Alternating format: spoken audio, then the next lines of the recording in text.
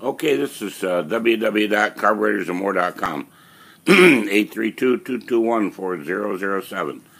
Okay, Larry, we have got let's see what we got. Let me show you something.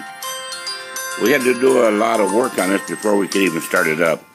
This mechanism here, this was put on upside down.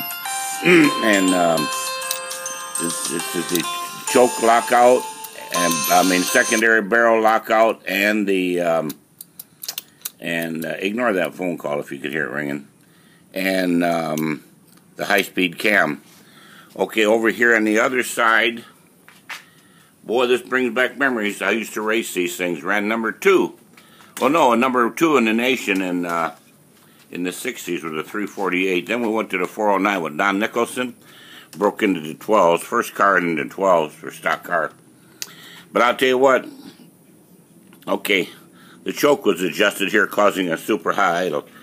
Okay, let me tell you something about these carburetors. Let me get the camera back here on the stand.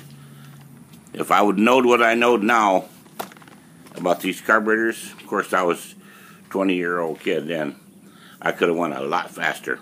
We had nothing but flooding problems with these things, and now we know how to cure it. And we also, they had a stumble in them.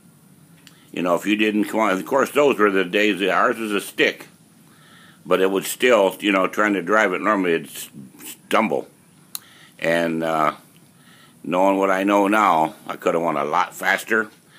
And but you know, we ran number 2, and I believe that was in Detroit, in Nationals in Detroit that year. It would have been about 61 or 62.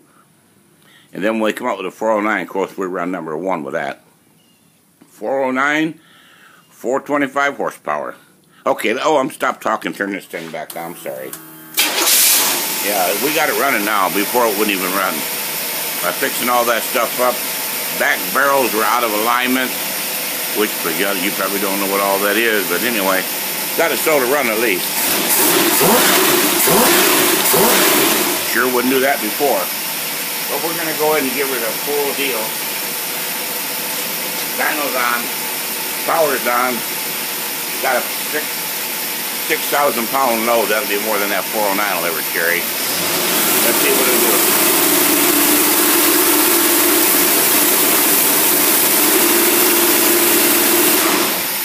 Pretty decent. I believe that one there, I didn't check it yet, but I'll check it later on for the flow. I believe it's somewhere around 600. Ain't no comparison to carburetors of today. We got carburetors like that right there that'll do 11 and 1200 CFM. But it is what it is. When we get done, it'll be just like it's from out of the factory, but except the inside. This all has to be drilled out here. See how the fuel goes in here and across? We have to remove all these plugs and then hone it out. So it's a little bit of a job, but we can handle it.